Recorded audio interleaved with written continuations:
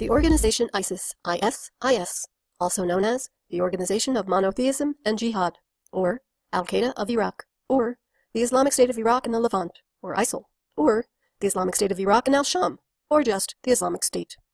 This wart on the face of mankind originally erupted in 1999 and has been festering in its various forms since then.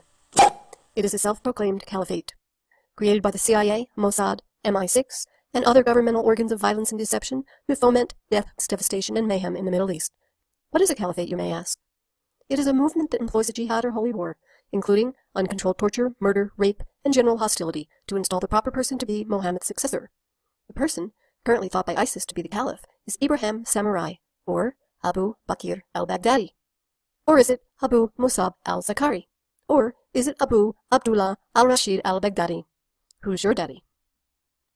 The controlled media in the West claim that ISIS is a radical band of religious fundamentalists independent of any government that suddenly sprang out of nowhere, completely unnoticed by all of the world's security agencies, while they were busy reading your emails and examining kitty pictures on Facebook.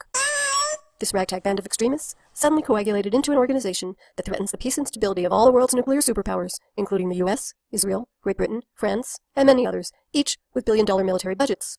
How is this possible? The answer is simple. It can't, it couldn't, it doesn't. This monster, currently killing, raping, and terrorizing thousands per day, gets some money from private donors around the world, funneled through Kuwait, a U.S. ally. It received a great deal of its arms by way of Libya, through U.S. allies Turkey and Jordan. Remember Benghazi?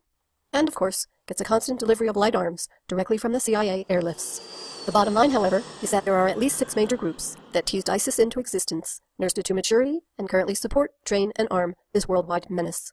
Those are Israel, NATO, Qatar, Saudi Arabia, Turkey, and of course the United States.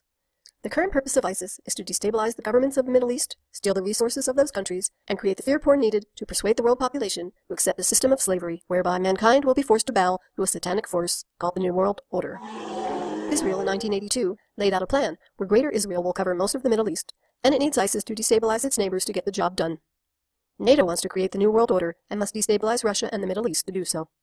It can do this by creating lawless states of chaos that will pose no resistance to its plan for a project called the Islamic Pipeline to steal the natural gas business away from Russia. To impose the New World Order, the criminal force that controls the U.S. government publicly stated that they want to invade and topple the governments of most of the Middle Eastern countries within a short period of time. Libya and Iraq were easy, but Syria and Iran are not. The American, British, and European people are tired of war.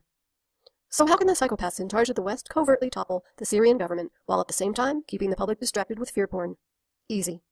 Enter ISIS. This head-chopping, terrorist attack-threatening collection of jihadis is the perfect answer to a sticky problem.